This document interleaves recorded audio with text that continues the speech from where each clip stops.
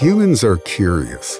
Gazing into dark skies to inspect its shiny objects has been a fact of life for as long as human life existed. But what about those planets and galaxies? Does any life exist there? Is there anything out there on any planet, anywhere, staring in our direction and dreaming? Jews love questions, and this one was presented on several occasions to Rabbi Menachem Mendel Schneerson, known simply as the Rebbe, whose knowledge of both Torah and scientific sources was truly remarkable. The Rebbe insisted that Judaism does not rule out the chance that life may exist elsewhere, and that classic Jewish sources are divided as to whether such life actually exists. But when it comes to the purpose for which God created the cosmos, planet Earth is unique. Only its human inhabitants received a Torah from God, and only they have the capacity for free choice. So, is there life on Mars? Perhaps, but there are certainly no synagogues. In the early 1960s, a leading Jewish scientist, Professor Velvel Green, worked for NASA's Planetary Quarantine Division. He asked for the Rebbe's opinion on his exobiology program that was seeking signs of life on other planets. I said, you know, there are those, and I used the words, there are those of your followers who say that a Jew should not be working in the space biology program, the exobiology program, because it goes contrary to Torah. The Rebbe stopped, one of those beautiful moments in time. He didn't smile, and he just thought. And then he came back with this, and he said as follows, exactly the way I'm doing now. He pointed at me, and he was saying this in Yiddish. You should look for life on Mars. You should keep looking for life on Mars. And if you don't find it, keep looking elsewhere, and elsewhere, and keep looking.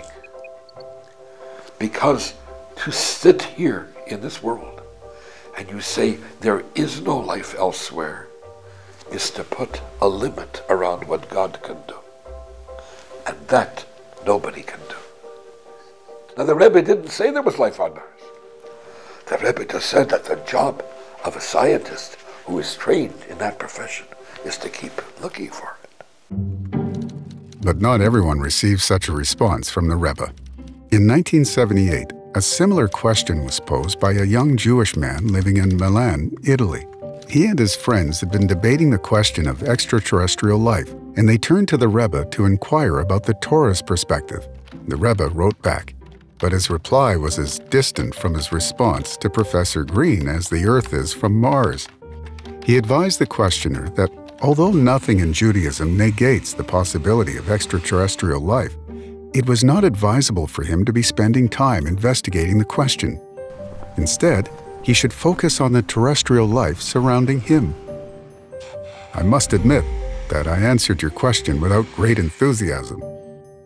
This is like a scenario in which we face a dangerously ill patient or a burning house, and instead of trying to save the patient or extinguish the fire, we deliberate profound theoretical questions about the cosmos.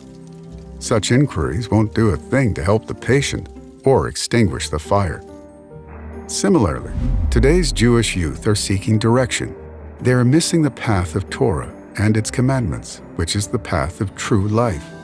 And this crisis is not happening somewhere in the heavens, amid the planets, nor in a remote corner of the earth, but rather in the immediate vicinity of you and your friends in Milan.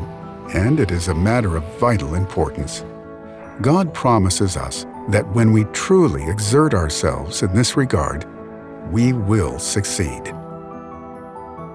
Two different individuals, two very different responses.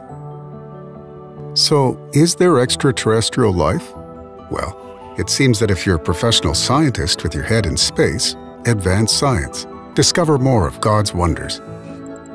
But if you belong to the rest of humanity, seek life on Earth, work tirelessly to enhance it, and create wonders here for others.